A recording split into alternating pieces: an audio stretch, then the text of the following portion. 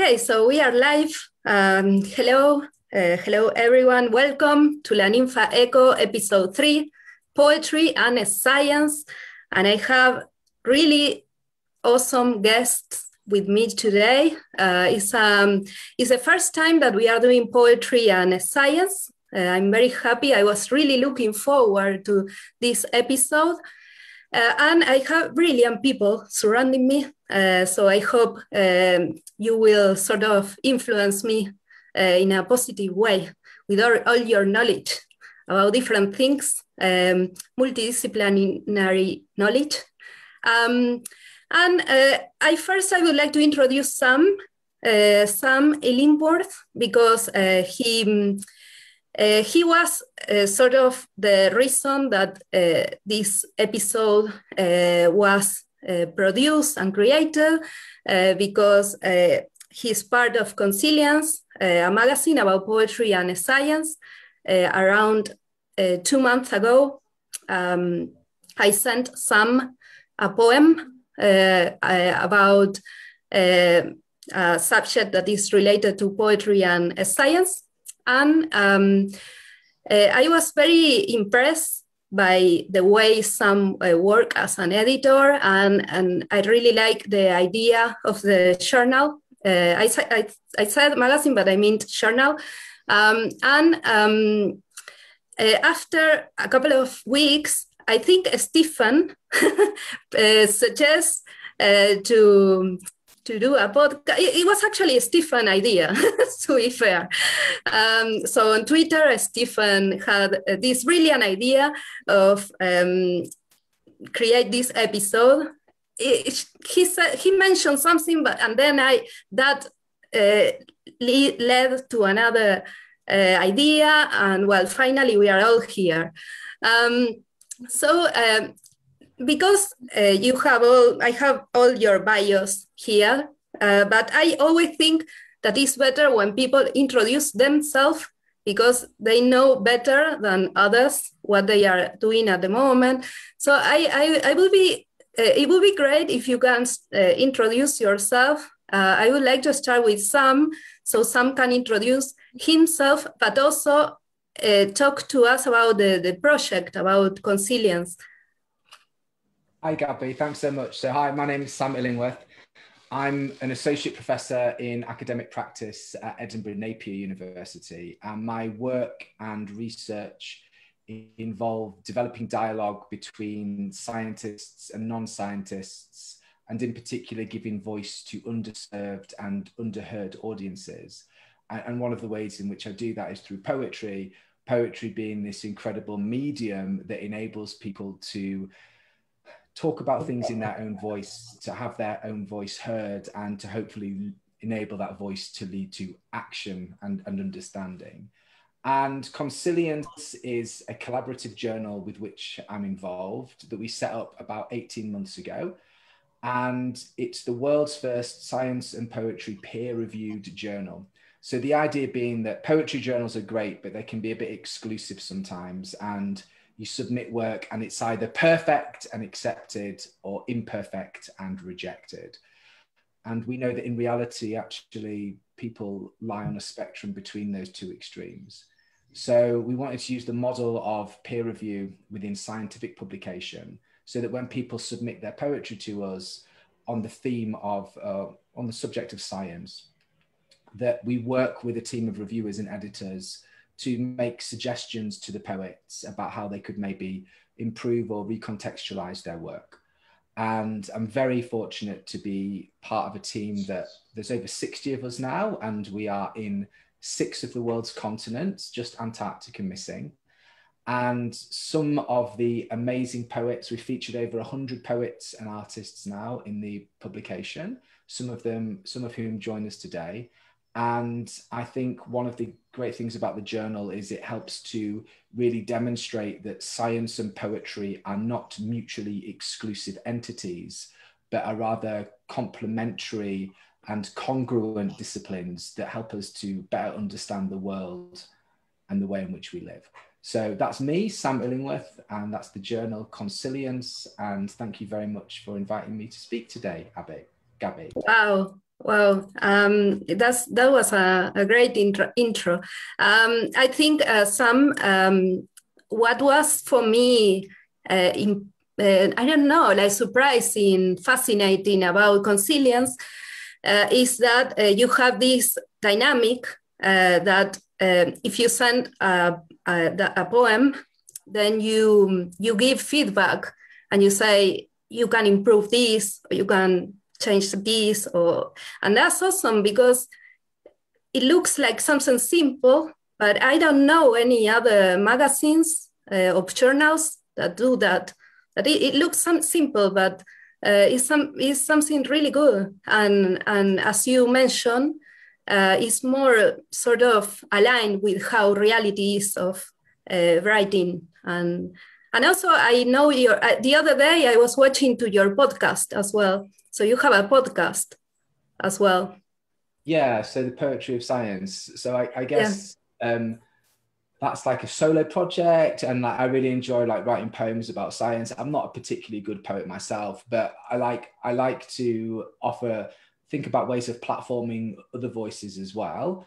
And it's really lovely to hear you say that complimentary things about the editing process, Gaby. Gaby, I wonder if we could ask Miranda to introduce herself and talk about editing, because not that I have any favorites in the editing household of Consilience, but Miranda often gets compliments for how thorough and inclusive and helpful she is with the editing and reviewing process. So maybe Miranda could talk a little bit about that and introduce herself.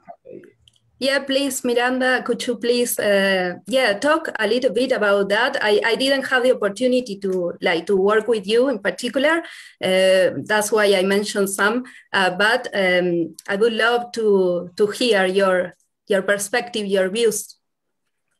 I'll just do a brief introduction. So I'm Miranda Barnes. I publish under Miranda Lynn Barnes, but I'm a poet first and foremost, but a poet that's quite interested in science and always has been. So that's how I'm approaching this whole process. And I have a background in as a creative writing lecturer, although I currently work in a position in the library assisting research academics. But I guess one of the things that I was really excited about, I connected with Sam on, I think, LinkedIn perhaps, about the journal and becoming a part of the process, because I think the intersection of poetry and science is really important. It's something that I research myself. It's something that's a big theme in my own writing.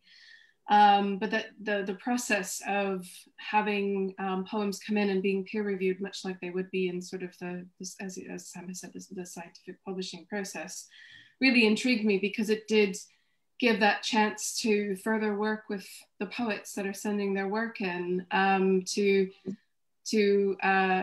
communicate what that poem is going after in maybe a more effective way. And I think that perhaps my background, giving pages and pages of feedback to my students in my former life, really, I'd like to bring that to the process, because I think you can provide input on how to make a poem better, and how to draw out what its themes are, what its images are trying to communicate, and how it resonates and what it evokes, in a way that makes the poet excited about their own work again. And I think that that's really important, to not just say, do this to make it better, but here's how you can make it even more exciting. It's a great process to be a part of, and I'm really glad that Sam had this idea and brought it into the world, and being part of the editorial team has been a great joy. So. And Miranda, what about the issue 4 of this? Well, that's the last one that I'm more aware of. But how did you, come up with this idea of failure? Well, I mean, I think that it's really a group process. So we have a group on Slack where we all work together. That Sam manages very ably. But usually we all sort of, there's a bubbling up of ideas of what the themes might be. And then we vote sort of out of 5 choices. And so this one happened to be for issue 4, the one that everybody voted for the most. But I think it's really interesting as a theme because I think that a lot of people, at least in popular knowledge, don't realize how much failure is an essential part of science, because it's through failure that you learn more and you find out whether something's right or not, and that it's actually a good thing in some ways.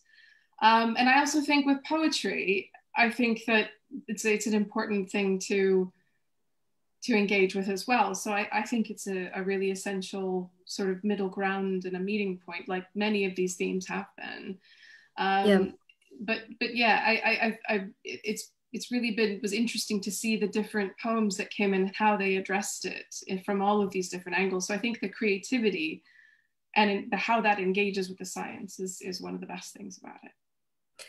And it's curious because you said like through failure is that everything happens basically, or something like that. And in poetry or writing is the same as well, because you need to fail and continue working and trying to reach a sort of perfection or like a goal that never arrive. Yeah, and I think that sometimes when you are attempting something with a poem and you fail at the thing you're attempting, sometimes what emerges instead is actually a success, because the poem sometimes knows a bit more than you do about what it wants to say. Okay, great. So now I will continue with the next. I'm following in the same way that I'm looking at you is the way that I'm continuing. So now the next person I have next to Miranda is Angie. Angie, would you like to introduce yourself? Oh, yes. So my name is Angie Lowe.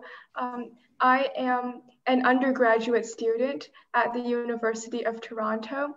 I am studying physiology and also English. So I became interested in poetry first. I have been interested in poetry since I was a little kid. I would read it off and try to write some poems myself. I was never very good at it, but I would keep going, and that's how I guess I got practice. Later in science, I became interested in science later. It wasn't until high school that I became really interested in it, mostly because before I always viewed it from a very technical perspective, and having a very poetic and artistic mind, I could never really click with it very well. But it wasn't until later when I learned to actually approach science and see it, with this more artistic mind, and just finding patterns and how everything connected, and everything flowed together. It wasn't until I saw the beauty in that that I finally was able to click and connect with science, and I'm just very grateful for that. So now I am studying both, and I was really glad to learn about Consilience, and contribute to it as well, because I think it's a really amazing initiative, kind of bridging this gap, and bridging this gap, and making science more accessible to everyone, but also making poetry more accessible to everyone as well. Just as so just as science can be accessible to poets, now poetry can be more accessible to scientists, and I just think it's a really awesome thing. Yeah, that's a good point, because both poetry and science, they have that side that sometimes they are not that accessible to other people. So it's interesting to that connection.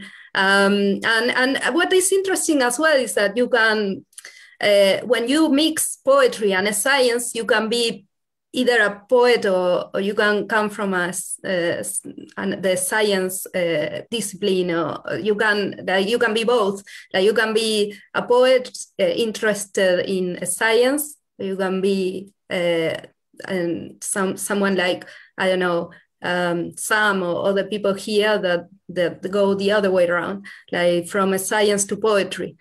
And I think that's interesting as well. Okay, so I will continue with Ruth. Ruth, would you like to introduce yourself? Hi, yes, I'm at Eric Watt University in the Scottish city of Edinburgh. Quite sunny at the moment, unusually. I'm a professor of computer science. So I've been doing computer science since the late 70s. I originally went to work for a computer company, then I eventually worked my way into academia.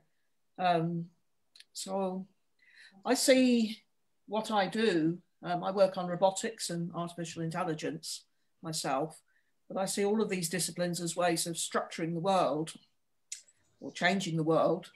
And poetry's enterprise is rather similar. It's another way of structuring the world. And if you're very lucky, changing the world, though Auden said poetry changes nothing, but occasionally poems do strike home and then they do change the world. So I don't see these as mutually incompatible activities. I see them as partner activities, if you like.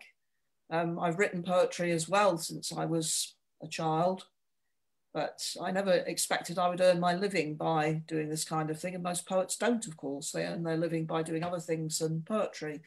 They teach, they run seminars, they edit, they do lots of things. It's hard to make a living out of poetry. And I have 4 children, so I definitely needed some way of making a living. But yeah, AI and robotics is a fun way of making a living, but I've carried on writing poetry. And of course, in poetry, your whole life goes into your poems. So of course, some of what I write about is mathematics, computer science, some physics, because these are part of my life. So they end up being part of my poetry. Although I must say the pamphlet I just brought out was about the lives of women, which is another part of my life. So yeah, I see these as synthetic activities, not activities at odds with each other in any way. Yeah, so you brought a new, new themes. So how to make a living about with poetry, if you need more activities, being a woman in poetry and science. I was reading some comments that the audience are, leaving on our social media account. So we have "This is awesome" from Enrique. We have Laura saying, "I never heard about poets who are also scientists." Gisela is saying, "This is very interesting." Laura is saying, "Very interesting." So thanks to the audience that are leaving messages on laninfaeco UK. You can, if you are watching this, leave us comments. I will be reading some of the audience's comments. Okay, thanks, Ruth. I will continue with Stephen. Stephen, please. Would you like to introduce yourself now? Yeah, hi everyone. Yeah, I'm Stephen. I guess I'm a practicing chemist. I teach chemistry. I do research. I have a research group that's very active. I've reached my position at Kingston University via Oxford, Cambridge industry. And what really excites me about this subject, I mean, I write poetry as well, is the more I've learned to delve into science, the more beauty that you see in the world. And rather than just describing what we see in terms of scientific fact, which can be a little dry at times, I've tried to describe the natural world, if you like, using poetry as well, and you can see a very different perspective. And I think putting the two together is like 2 halves of a brain almost. you can view them separately, but if you put them together, you get something much, much richer, and maybe you see the full picture. So yeah, I'm always looking for, you know, ways to use language in innovative ways to convey scientific discoveries, but I also write other types of poetry as well. And you were like the starting point of this episode. So it was your, how do you feel about that? Well, yeah, it's just nice to be involved. It's lovely to promote all the activities, resilience particularly, I think. Yeah. No, when you mentioned about podcast and all that, I said, what a great idea to you know, put all of us together, because otherwise it would have been an issue for, and people would have read it. But this is nice to connect as well in another way. Okay, so thanks very much, and I will continue with Clint. That is the next one, and then the last one is Steve. Hi there. Yeah, Hi. I'm Clint Wastling, and I'm a full-time writer now. I've got to that state of nirvana, where full-time writing, of course, means 99% wasting time and 1% trying to actually write down all your ideas in the hour you've got left. So yeah, I trained as a geologist to start off with, and worked in the oil industry, and eventually ended up lecturing in chemistry at college. So I was very lucky in that I grew up in Scarborough. So the area around Scarborough is one of the richest in terms of rocks and fossils, and it's credited with being the place where geology actually was really sort of came to the fore at Saltwick Bay, with the discovery of things like the fossil alligator, Teleosaurus chapmani, as it was called, and I think it's now called a plesiosaur. So there are all sorts of fantastic sort of history, fantastic geology, and really great walking country. So that's my background, and putting those things together is where a lot of my poetry comes from, including the one in Consilience, the issue 4, which is really about coastal erosion along the East Riding there. So putting those things together, that comes up with the Layers, which is my poetry collection, which starts to put those ideas together. So, you know, it could be anything that starts a poem off, finding a fossil on a beach, finding something out about a particular environment. There's a hill near where I live called Ella Hill, and that basically derives through almost 3,000 years of naming hills as being a place where a Celtic lady chieftain or charioteer was buried. And we have a lot of chariot burials in the area, and they are usually very important women from Celtic society. So, you know, it's nice to be able to add other dimensions to my work, you know, the landscape and the geology. Yeah. Gaby, could I interject and ask Clint if he wouldn't mind reading his poem, East of Zero, because it's a really beautiful piece. Clint, would you mind? Are you happy to do so? Yeah, I've got it here. Yeah, it's okay. So this is the poem I was just mentioning about the coastal erosion along the East Riding coast in particular, where it's all boulder clay. It's very soft material, and also about how protecting one piece of coast increases the erosion elsewhere. So I called it East of Zero. East gets less each year, the curse of stupidity, like Canute forbidding high tide. We protect vital assets and leave softer land south to its fate in the grey North Sea. East Riding, it marks final landfall before the Greenwich meridian touches the North Pole. Longshore drift erodes Easington, Kilnsea, ground to sediment deposited at Spurn.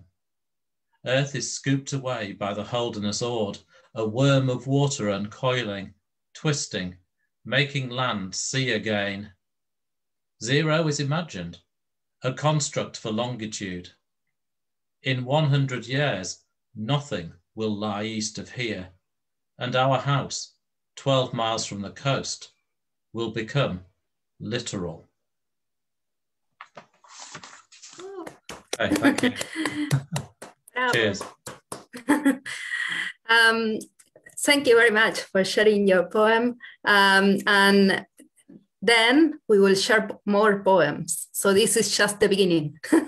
Right. And I will now continue with Steve, poor Steve, that he was left to the end.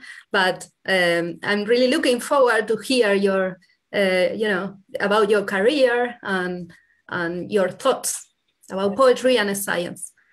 Steve Smart, and I live just outside Dundee in Scotland. I've recently kind of rebadged Steve Smart. Steve Smart's badge now says poet and visual artist, but for sort of 20 odd years before that, it was an information designer for the University of St Andrews, where a lot of my work was involved in communicating research to the public, designing exhibitions and exhibits to do with that. But going back further than that, kind of the art and science themes have played kind of alternatively in syncopation, maybe, I don't know. Throughout my life, I started out in physics and electronics, and one day or another ended up at an art college after that, and eventually became a designer. So I've been particularly interested in poetry for about the past 10 years. I've noticed going through my work that science is often a source of inspiration. I think there's an awful lot that people research and find out new knowledge about, which to me seems enormously lyrical, seems fantastic. You read about things, you think, wow, that's amazing, or that's beautiful, or that's frightening. There are real places where poetry, which is a medium that's often about emotion, can, I think, engage usefully with these themes and reveal some of the kind of the human feelings that they can provoke. Science is about objectivity and knowledge, but it's done by human beings, and human beings are emotional creatures who have difficulties, frustrations, fears, and joys about their work as well. And I think these are all quite interesting to think about. As a designer, actually, I also quite like quite a lot of the visual things that come up in science. And later on, the poem I'm going to be reading later is actually partly my reaction to the diagram. So that's a little different. So I'm quite happy because all of you, you mentioned different things that could be subcategories, and all of them are very fascinating to me.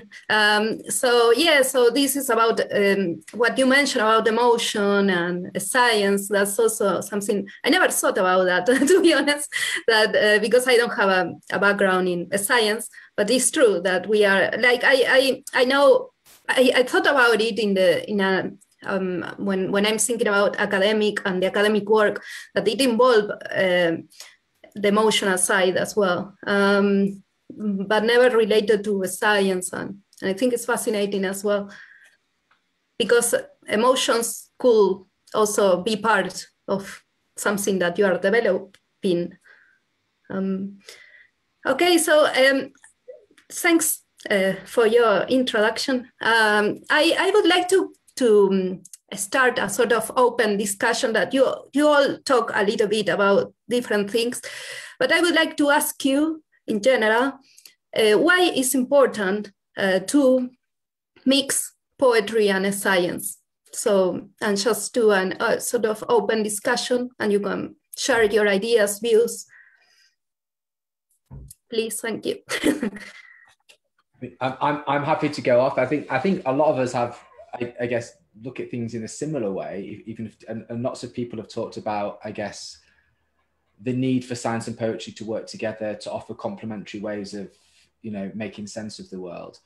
I think for me, sometimes it can be a bit, science and poetry can be a bit exclusionary at times, and they can say, we use a certain language and we're for a certain people and you're welcome or you're not welcome. And actually, both science and poetry at their best can be really inclusive and really diverse and really inspirational. And I think that sometimes science can take itself a little too seriously, and poetry is really good at helping to question that and interrogate that. And poetry can take itself a little too seriously as well. Oh, exactly. And so I think they're just nice ways of being, in my opinion, being complementary with one another. Absolutely. Well, I think we translate in poetry the language of science into something which can be understood by people who are not into the language of science. A lot of science is expressed in mathematics of various types. And mathematics is an extraordinarily expressive language, but you have to learn it and you have to understand it in order to know what it's saying. And because of the way our society is, only a small minority of people can actually express themselves in mathematics or understand the expression of scientific ideas in mathematics. At least poetry, though it can itself be a bit exclusive, is using natural language. And we all know natural language. And so your chances of communicating rise somewhat. And even more so if you can use vivid images which bypass people's suspicion or caution about these things, or the feeling it's not for them, or it's too dry, or you have to be super intelligent to understand it, or lots of other things. And with a vivid image, you can break through that shell and make people feel that they understand what's going on in a sense that doesn't require you to understand mathematics. So I think that's a very valuable thing that poetry can do. But it works the other way as well. Science has its own applicability as metaphor. So I find sometimes that you can write a poem where the way to say it is to use some ideas from science. So it's not about science, it's using ideas from science to express something else. So I once wrote about love as quantum mechanics, for instance. There's a similar degree of uncertainty attached to both, I felt, which is where that came from. So I think they're in dialogue. Science can be manifested through poetry, but it can also be a fertile field of metaphor, a domain from which poets can draw. And it's a resource that not every poet has because they haven't done science. So if you have done science and you're a poet, you've got an extra resource that other people haven't got, which I think is really nice. Yeah, and it's also, what you're saying is also fascinating because in poetry as well, there are problems with accessibility. And sometimes some poets write in a way that is very difficult to get. And that's also a discussion in when you are studying creative writing, people from my background, like very strong in creative writing or literature, they know a lot of people, when you mention to someone that you are a poet, people say, oh no, poetry, that's horrible. I cannot understand it. Shakespeare, or they mention some writers, it's like poetry or literature is frozen in some styles, but you can make it more accessible as well. So sometimes it depends on the, on the accessibility of the writer as well. I guess in a science, there are ways to be more accessible. I don't know. There are as well, like there are some theories that says that some poets write in a very close way because it's a way to keep people far from it. So there is a sort of economic conspiracy surrounding that. But I would like to interrupt here for 1 second because someone from the audience left us a question. So she's saying, Bethany, she's saying, I really enjoyed the poem. So that's for Clint. And then she asked, is Consilience a place where a scientist could try and find a poet to creatively engage with their research, and or a poet could find a scientist that could share more of their research on a topic that the poet is interested in? Oh, Sam's got to talk about that. Well, I hope so. So we have an inclusive Facebook group that's growing, and we try to share ideas and ideologies. And Ruth is involved in a project that does just this, actually. So Ruth is a sickeningly talented person in many aspects of her life. But Ruth's involved in a project that I run with my colleague Dan Simpson called Experimental Words, where we paired together 10 scientists and 10 poets to create interdisciplinary explorations of their work. So watch out for that, because that's coming as a spoken word album that Ruth is involved with. And we really welcome, like me personally, but Consilience and hopefully humankind welcomes the opportunity for scientists and poets to collaborate on this. I just want to say one thing on this.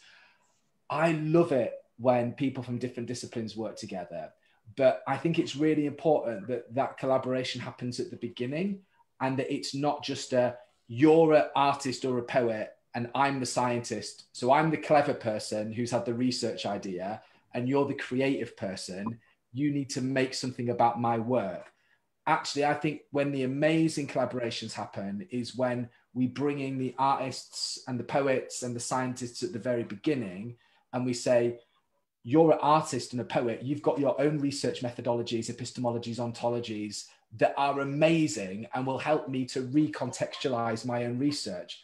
And I'm a scientist, and actually I'm creative as well. So I think, yeah, a long answer, but I hope that we have created this space. And we do encounter quite a lot in terms of scientific publications. There often aren't that many venues where scientists can be expressively creative. That's something that's often absent. I mean, scientific publications don't provide venues for creativity. Absolutely. That's not what they're about. One thing that, sorry, somebody else started to talk. I was just going to briefly say, one of the things that had sort of came about as a result of the Science and Poetry a conference that happens yearly, as well as the involvement with Consilience, is that Stephen and I have actually working on a collaboration together where we're creating new poetic forms based on chemistry. So I think that some of these things sort of just happen organically, if you will. We're quite excited about what's coming out from that. So I think it seems like it's something where there's a hunger for that collaboration and that working together. So it's quite interesting to see what comes from it. I'd like to see more universities doing residencies, actually. Harriet Watt's Geosciences just did this, very innovative project. They got a poet along to work with geoscientists, and she spent the whole week in the university. And in fact, although she was only mandated to produce 3 poems, she produced a whole book called Tilted Ground. And that has had a really good effect, I think, on bringing scientific ideas and poetry together. Good for her, good for the people that she worked with as well. A lot of universities could do this. It's not vastly expensive, because people who are poets are, they're very poor mostly, which means that even a few £1,000s goes a long way in poetry terms if you want to recruit a poet to actually do some work for you. It's not like buying a cyclotron or a huge lump of equipment in physics. A poet comes cheaper than most physical equipment does. So I'd like to see universities doing more of that. I'd like to see, Ruth, also universities and literary establishments have scientists in residence, because I think that would be really interesting, be it English departments, be it the Poetry Society, whatever. And the project that Ruth talked about that's run by Pat Corbett is amazing. Like, it's really, really, like, hats off to them, because it's a really cool project that they've been working on. But yeah, absolutely, Ruth, we should have poets in residence and scientists in residence in every institute in the UK, basically. Yeah, we have, so the Bethany said, really good to hear, sounds like lots of exciting collaborations are happening, would love to be involved. Okay. It's really interesting because I'm finding as part of my activities that students often struggle with getting to grips with organic chemistry mechanisms and biochemistry. And we're using poems to actually help the students learn that, if you like, bypasses the heavy duty pushing curly arrows around and things like that.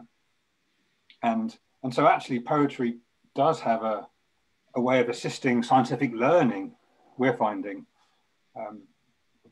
which is very interesting.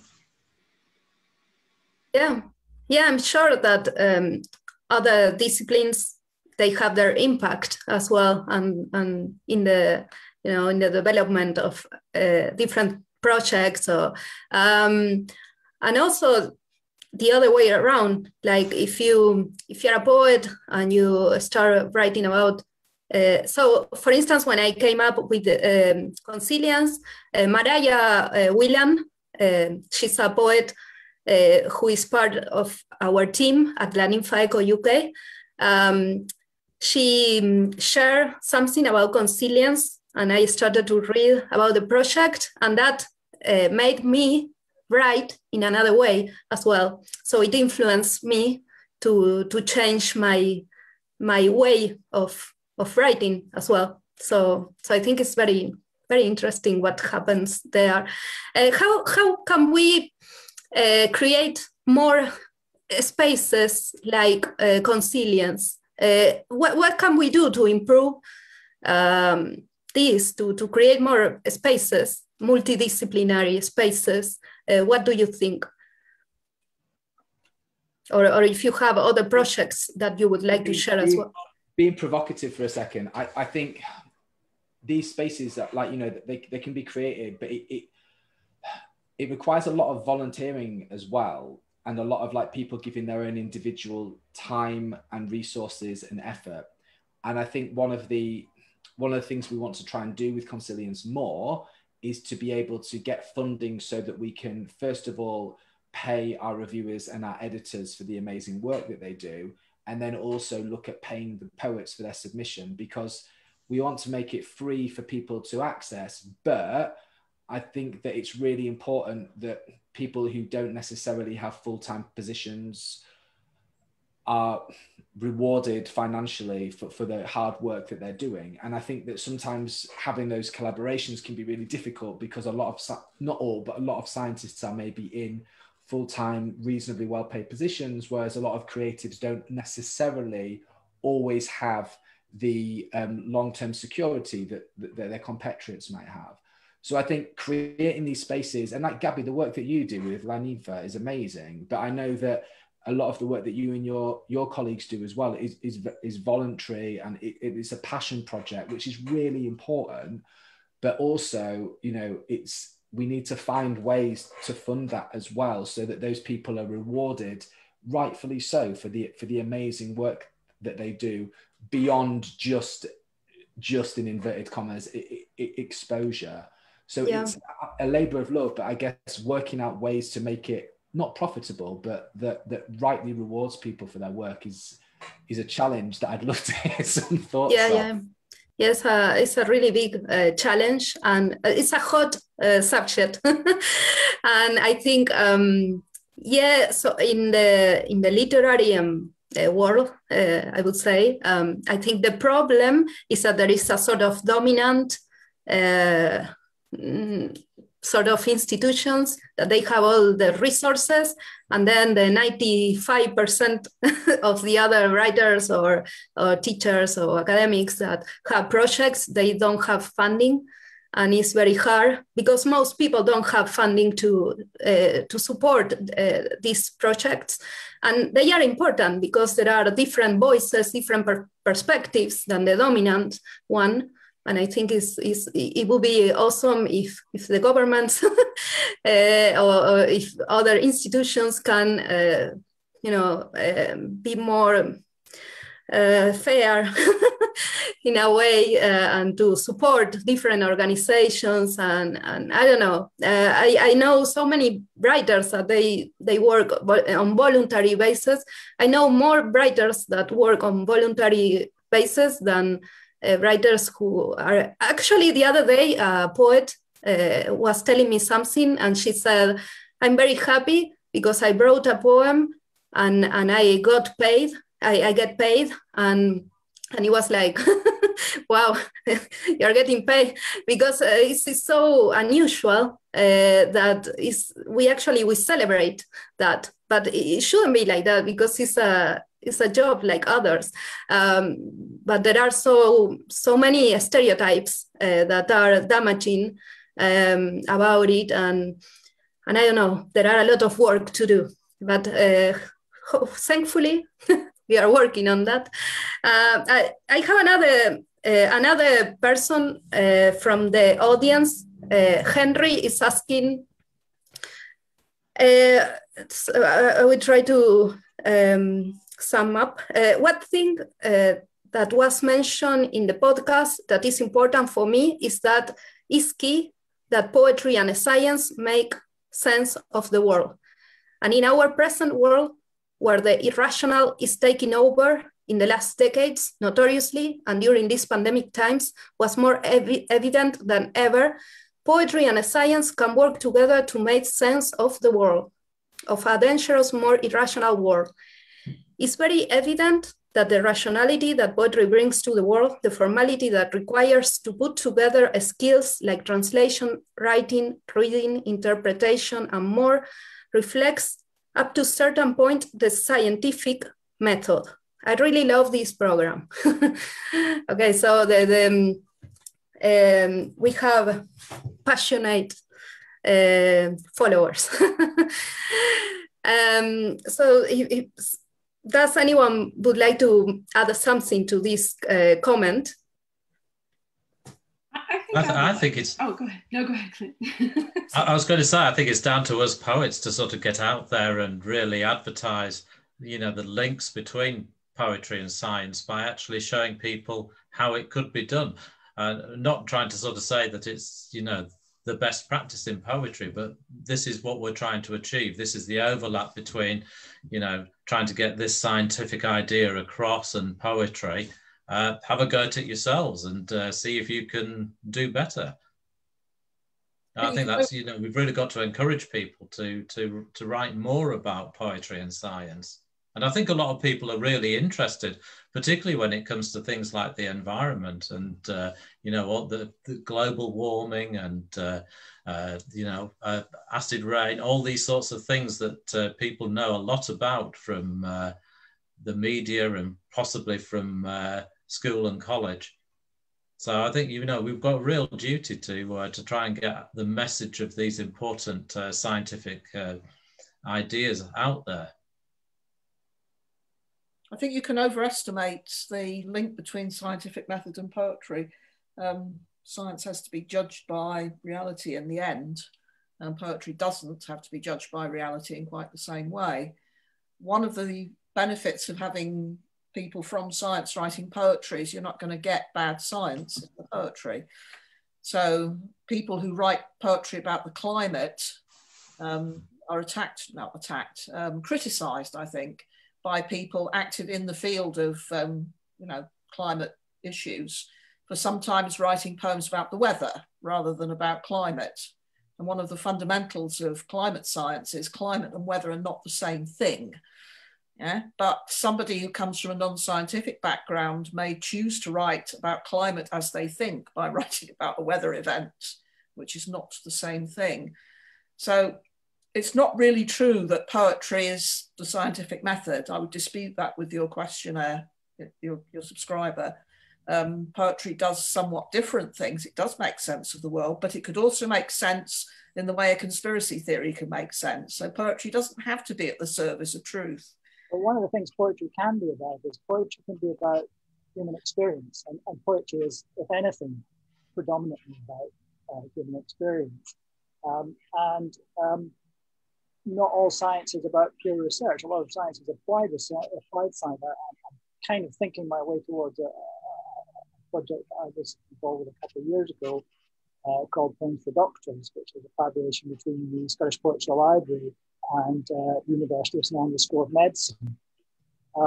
this wasn't a writing project, it was a project that came off the back of a book that the SPL produced, a collection of poetry, which was then given to all graduating doctors in Scotland as a gift.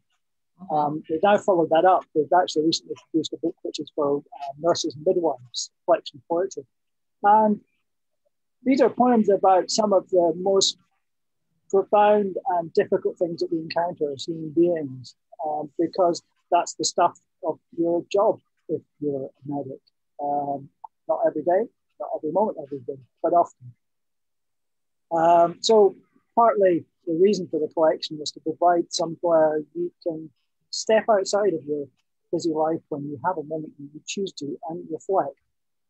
And that's something poetry is very useful at, very good at, is reflecting and providing spaces and venues in which we reflect. Every time we read a poem, we are reflecting. We think of somebody else's encounter with life. Actually, one of the things, kind of down this bed a little bit, but slightly off at the side, that interests me, as well as at the School of Medicine, I was involved in working with the School of Biology. And something that's always interested me a lot, is I find kind of a puzzle I think interests quite a lot of people, is not what goes on in other people's heads. God knows that's hard enough. But what's going on in animals' heads? How do animals think, and how are they? How are their behaviours put together?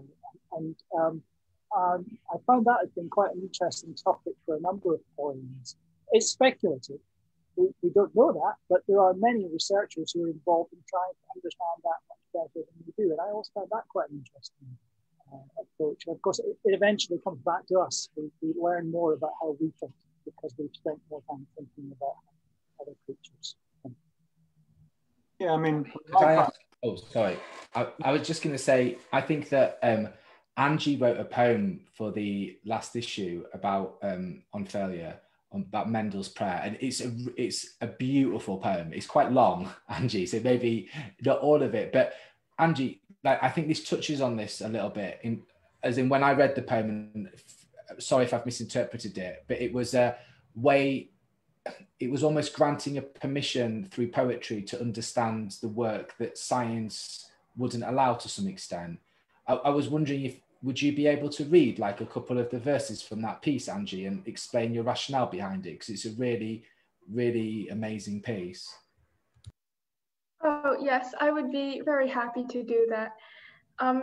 So yes, the poem that I wrote for issue 4 of Consilience was called Mendel's Prayer. Well, it was kind of a tribute to Gregor Mendel. He is my favorite scientist. And so basically, the context of this poem is, well, it was based off of a real event in Mendel's life, where after doing his scientific studies at the university, Mendel was condemned by the head bishop of the city, who had gone to pay a visit to the monastery, stating that his studies in science were profane, that they were denouncing of God, and that they dishonored and were against God. And at this point in the poem, Mendel is doing his experiments and kind of looking back on that condemnation and feeling rather discouraged and conflicted between his devotion to his God and also his love and appreciation for scientific learning. And then Mendel is also reminded of failures of his past life. He did have experienced quite a few failures throughout his scientific career. For instance, he failed his exams as he studied at university. So as he's contemplating, these previous failures, he becomes discouraged and contemplates ceasing his experiments. But then over the course of this prayer that this poem is in the form of, he begins to realize that science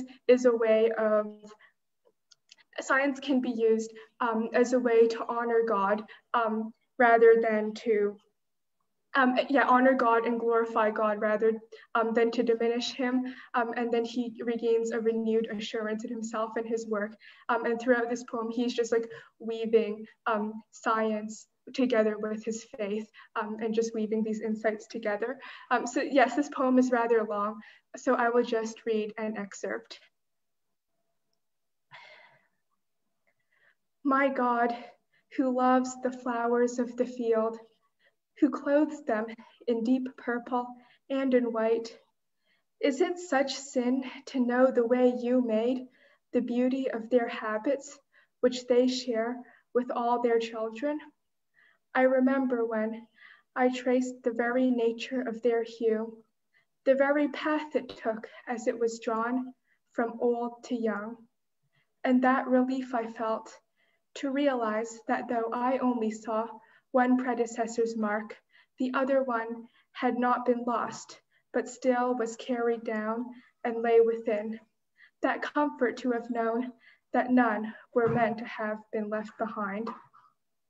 I once recall a service where I sat still as a child, where I first heard the verse, and there I heard the preacher talk at length of birds and how not one was left or lay outside their father's care. Oh, Augustine, who said that all things do but point to God, do all these notes and tables then but place a light towards the love they call divine, where all small things are e'er attended to, and by your will none should be left behind? If such things should be worthy, Lord, then I shall keep these notes as science and as praise. And if the message may not come to light within this time, then may you keep it as a flower's hue. For if it is not seen by those who pass among this generation, then may it lie there covered, but not cast, and there remain.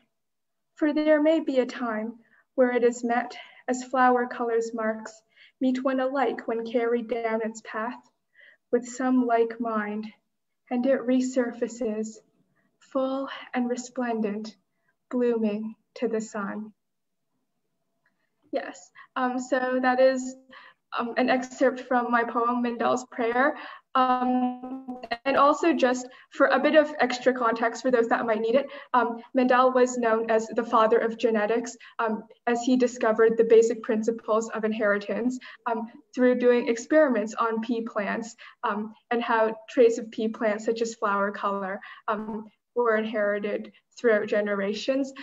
And as well as being a scientist, he was also an abbot and an Augustinian monk who later became an abbot.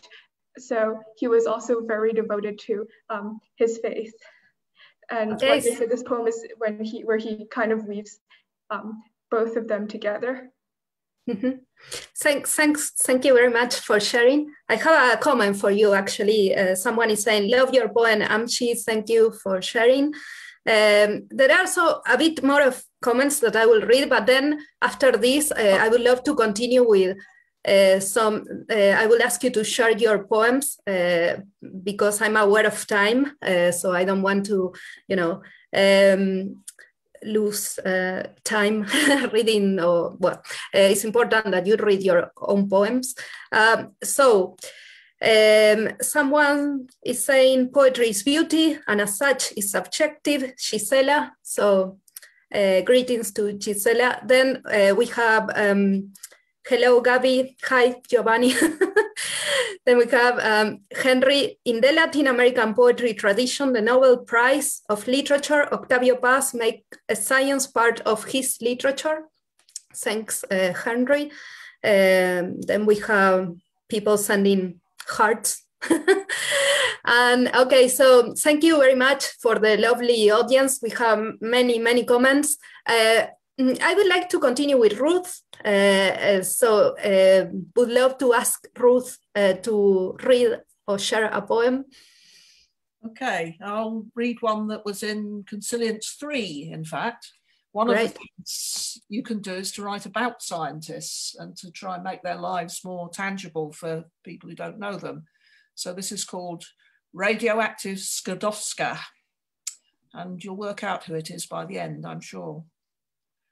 My cookery book, still too hot to hold. My papers in a lead box. I gave you the word for the real but unseen penetrating the body, irradiating mine from the test tubes in my pocket, the glow in my desk drawer. From floating university to the Parthenon, quite a journey, you might say. Never mere to myself, but for them, that woman, irreligious, too clever by half, and much too Polish, until dead with poisoned blood, when they made me an icon.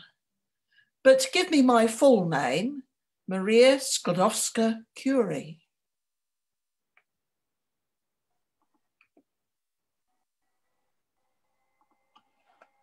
Many thanks. Would you like to read another one? Because it was a bit short. So if you would like to add another one. Well, I think if you pass on to someone else, you can look for. I can look for one. Yes. Okay, Stephen.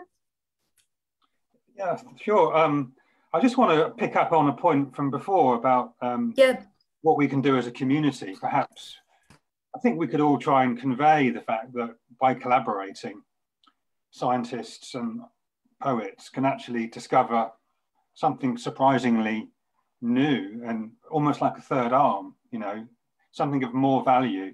And you can go on a journey that you don't expect from the beginning and end up with something more powerful. Certainly what we're seeing in the collaboration with Miranda and myself is actually quite striking, you know, the results that you get when you're really collaborating in this way. And maybe just getting that message out there will be useful. Thank you for the opportunity to read a poem from Consilience 4. And again, I want to thank, I think, Miranda, the editor here, and Sam for helping to evolve this idea in my poem. A lot of my time spent on biology and chemistry and the intersection and the discovery of new medicines, therapeutics. And this poem touches on bacterial cell walls and the action of penicillin to destroy bacteria. Just to set the context, there is a very mesh-like structure, very complicated in the cell wall of a bacterium. And when the drug comes along, penicillin, it binds to an enzyme and disrupts that cell wall structure. The integrity, if you like, of the bacterium disappears and it doesn't survive any longer. So I took the sort of view on all of this from the bacterial cell wall and tried to, you know, describe how it might feel, if you like. So again, bringing in perhaps the more emotional aspects of science. So it's called a bacterial cells wall view of penicillin. I shroud the cytoplasmic membranes are worth protecting. Peptidoglycans grow my spinal column. They cross-link, a rigid reticulation dear to an absent heart. There are meshes everywhere. They make life interesting. My viability rests on transpeptidase. It works, the cross-linking with fake needles and instant jurisdiction. Penicillin is my nemesis, like reverse satin. It enters my habitat, binding to transpeptidase. Such a bold beta-lactam. It shocks me. I'm answerless. My mesh is inhibited. I wither on vines that burn. I'm thrashing around now, touching nothing. Ex reprobate.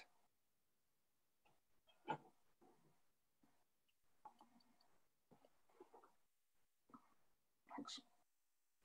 Thank you very much. Okay, so I love all the poems up to here, but I'm not giving a lot of feedback because I just want to hear all of you. So I would like to continue with Miranda, if that's possible, and then if we have time, we can read another one.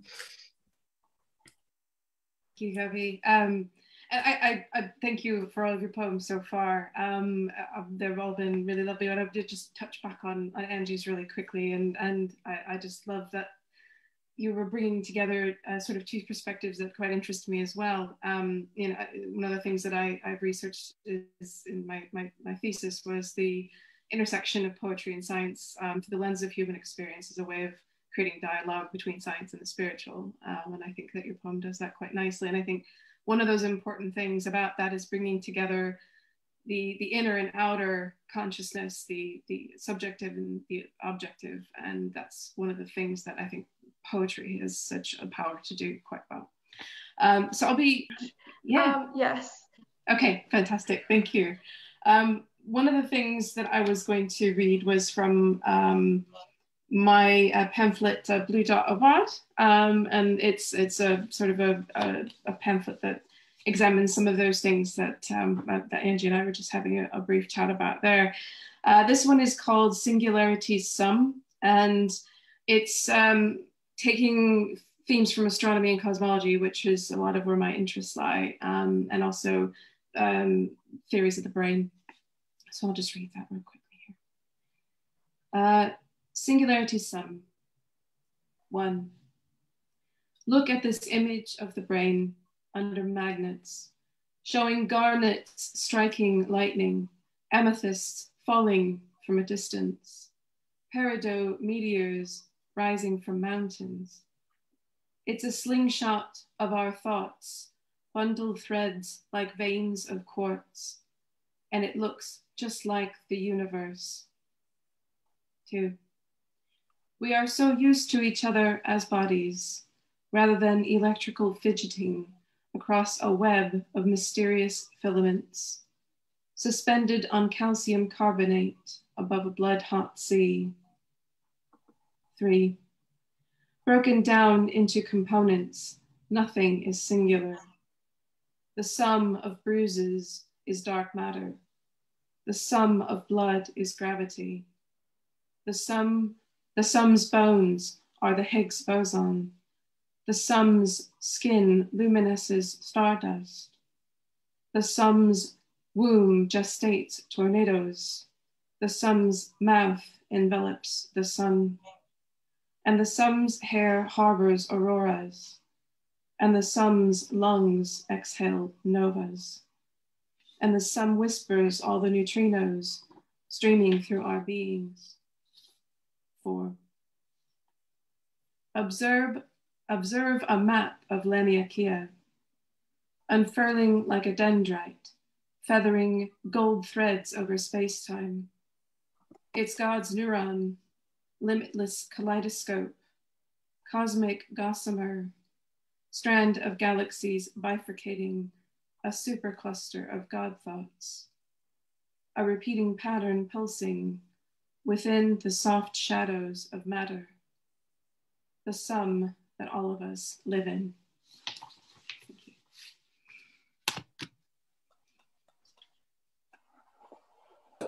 Bravo. Okay, so we can find these poems on Consilience, right? Most of them. So go to that journal, Consilience, and we have just Steve doesn't read his poem, and same with Sam. So you are the two left. Would you like Steve to share a poem? Hey, yeah, sure. So this poem was written about some research into the singing behaviour of humpback whales. It's a fantastic project led by Dr. Alan Garland, who's at the University of St Andrews, but the project itself was conducted in the South Pacific Ocean, between the coast of Australia and the middle of the South Pacific. It's a 10-year project, so biological behavioural projects are often like this. They often take a really long time to acquire the data. And in this case, the span of territory we're talking about is about a 10,000 kilometre range. So many sample points over that, gathered over a period of 10 years to create the diagram, one small diagram. So science that embodies the information that's in this poem, but the information is incredibly lyrical. And basically it's the discovery that male humpback whales create new songs, brand new songs every year. And these songs, not the whales, but the songs are copied by other whales and propagate across the ocean as if they were themselves a wave. So that's what this poem's about. It's called Sea Symphonies.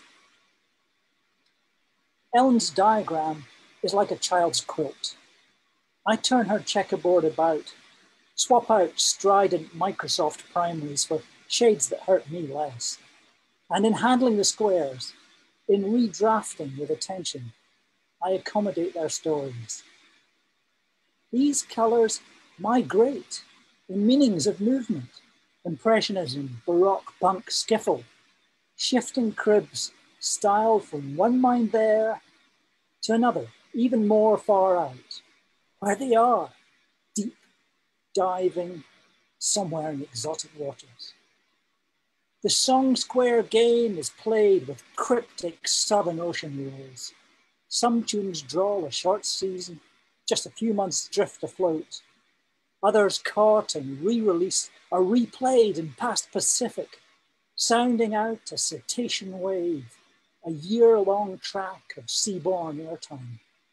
She's charting trends of alien voices. Just discovered whale-spun folk song, sung to some purpose as yet unknown, and sung untold in all this time.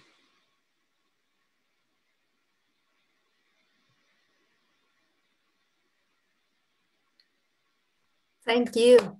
And the last one, Sam, would you like to share your poem? Of course, yeah. I'd just like to, I guess, say a few words very, very finally. I just wanted to say, thank you so much for inviting us onto this podcast, Gaby. And you talked earlier about things we can do. And I think collaborating between projects like Ninfa and like Consilience is a great way to do that. And all the people that I've collaborated with, I've learned so much from. Like most of the people in this chat I'm working with in some capacity. Stephen and I collaborated last year on putting together a collection of sonnets about Miranda, that's excellent workplace. Thank you so much for the advertisement. And, it was such a humbling experience to work with Stephen and to work together in that really collaborative way. And I learned so much about my practice and it was just amazing. And, Consilience really gives me that opportunity to learn from so many people. So I don't want to share one of my poems. I want to share a poem by somebody else. And this is a poem that was written by Abigail Flint, who's an amazing poet and scientist and archaeologist. And this is from the first issue. And I think this touches, I just thought it was quite a nice poem. It touches on a lot of the things that we've talked about, like the spaces between science and poetry and religion and spirituality that exist and that need to be talked about and what fills these voids. So I offer it without any interpretation, but this is just a poem by Abigail Flint called In the Absence of Cures. In the absence of cures, we turn to charms, vials of cleansing elixir, veils to cover our mouths. We practice a collective magical geometry of distance, the ritual washing of hands. We speak spells and benedictions to one another across streets, across continents. We attend to daily numerologies, tallies and charts, awaiting equilibrium. We trust in art and law, the extraordinary alchemy of medicine. Some petition their gods to allow us to endure these almost beings forged of fragments of our ancestors or something primal older than the gods themselves. At night, I dream of a contract, a bargaining of lives in a shared forgotten tongue. I place a petri dish between grandmother stones, crowned with a wreath of sage. And yeah, so round of applause for Abigail. I just read her words, which I think are beautiful. Thank you. Thank you very much. And so we have about 5 minutes more. What I usually do by the end is to give the opportunity to the people who participate to join us on this episode in particular, to share whatever they want. So if you want to share another short poem, you can use time for doing that. If you would like to say some final words, you are welcome. If you don't want to say nothing, to say anything, that's fine as well. So I will give you these last 5-6 minutes so you can share your final thoughts.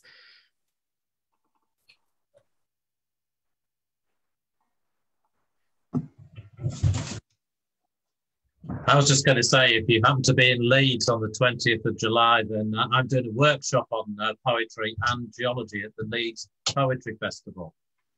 Oh, nice. Please feel free to share the links on maybe on the live streaming so people can access it. Yeah. And yeah, thanks for sharing. Sounds good. Time for me to do another piece? Yeah. Okay, hopefully not too long. This is called Coding. It's trying to explain what it's like to be a programmer to people who are not. So it's a science into poetry. Lines expand under my fingers as night fills with sleepers' dreams, the soft percussion from the keyboard, the persistent chatter of the disk, while my typing forms machinery. Once, on my knees before the broken dishwasher, I asked you to fetch my pliers. You brought me wire cutters, then wrench, then pincers, needing more than my vague gesture, snippety snip. Now I must think as if a computer that shuttles binary, not meaning. This is my dream of a machine, empty planning until a processor tries to execute what I claimed would work. Like real life, it's a series of bugs, minus the common sense that says, stop, I'll tell you the exact look of pliers. The impatience that says, fetch them yourself if you can't get the description right. I close down, sleep, passed as a parameter, forced to select, iterate, recurse into the endless corridor of mirror in the mirror, follow instructions that don't work into paths that never terminate. And the next day, done. Triangles flock like fish or birds on my screen, rippling with colours, while everyone says, how beautiful. A substanceless machine performs an answer to its imagined question. Yeah. Off the program now. Many thanks. Thanks, Ruth. Anyone else would like to say something? Well, I just wanted to say to Ruth how much I loved your poem, Ruth. I think it was amazing. And I especially like all the humorous elements that you placed in there. I think there needs to be, more humor in science communication. I feel like humor really does bridge gaps. Yeah, it was awesome. And I would like to tell the audience, please go to Consilience Journal and find all these awesome writers and scientists, or scientists and writers, or the other way around, and read their poems, their bios, what they have been doing. It's a fascinating world. I don't know if anyone else was going to add something. Yeah. Tiny poem that might follow on from that computing point is very small. It's kind of about the Turing test. Yeah. Very small, but maybe fitting quickly. It's called Turing True. Chatting to tech support, I glibly key, "Are you a bot?" Remote assistant returns, "That'd be quite something." Someday will that question define an instance of clash, substratus, human, foolish, old. I hesitate some cycles. Query not quite resolved. Has he just passed the test? Have I already failed?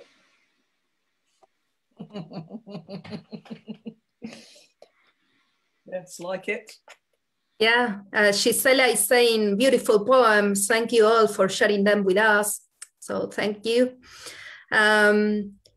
Okay, so yeah, anyone else? Today we are many people, more than usual. So I will ask many times anyone else. So but I don't want to, I want to, yeah, Miranda. I was just going to say thank you for having us, because it's been a real pleasure to have these conversations, because I think we're all, I mean, I don't want to speak for everybody, but I think we are all people who enjoy this intersection and the so many of the possibilities and the ideas and just the creative fire that it brings. And to have an opportunity to do that with everybody today has just been a real pleasure. So thank you. Thank you. Yes, I feel honored to be here today and have the opportunity to interview you and to create this episode and to have been producing this episode, because it's nice to do it and to welcome all of you and to meet new people and I don't know, I feel very happy. Actually, also because laninfaeco UK is a new sort of, like, it's laninfaeco, but it's a division, it's a new division that we created because of the language barrier. This is the first podcast that we are doing entirely in English. And I'm very happy to have this opportunity and to start this new path of episodes in English. And we have done projects in English and we have articles and other things, but this is, and we have podcasts partially in English, but this is the first one that is totally in English. So I'm quite happy with it. So thank you for making it possible to do it. And as a final thing, I would like to add as well that tomorrow we have another Facebook Live in laninfaeco, but the Spanish laninfaeco with writers from Latin America and Europe. And we are going to have a book launch from Malu, which is called Punto de Encuentro. In English will be meeting point, the name, something like that, meeting point. And it is going to be live from laninfaeco at 8 p.m. from time from Argentina time. So thank you very much. And well, I think I will finish this episode saying thank you. And it was a real pleasure. Thanks so much. And hope to see you again, maybe in the future. Thank you very much indeed. Yeah, thank you. Thanks, Gaby. Thank you. Thank you. Bye-bye. Bye.